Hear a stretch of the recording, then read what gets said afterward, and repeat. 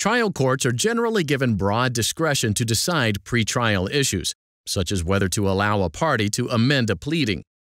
Consequently, appellate courts will usually defer to a trial court's discretionary rulings on these types of issues. In Beeck v.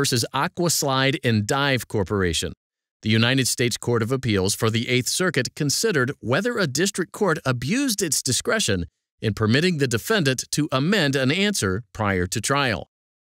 In July 1972, Jerry Beeck was injured while using a waterslide purportedly manufactured by Aquaslide N Dive Corporation during a social gathering hosted by his employer, Harker Wholesale Meats. Both the premises and the pool where Beeck was injured were owned by the Kimberly Village Homes Association. Following the incident, insurance representatives of Harker Meats, Kimberly Village, and Aquaslide all conducted investigations as to the cause of injury.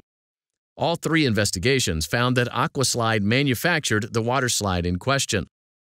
In October 1973, Beeck sued Aquaslide in district court based on theories of negligence, products liability, and implied warranty.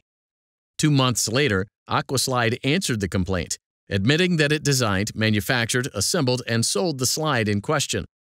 However, in February 1975, during the course of litigation, the president of Aquaslide inspected the slide prior to a deposition and determined that it wasn't manufactured by Aquaslide.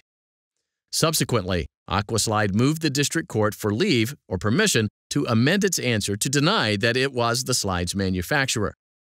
Beeck objected, arguing that such an amendment would prejudice him and destroy his chances at recovery because the statute of limitations on his personal injury claim had expired. The district court disagreed and granted Aquaslide leave to amend, concluding that neither bad faith by Aquaslide nor prejudice to Beeck was compelling enough to deny the amendment. Beeck appealed to the Eighth Circuit.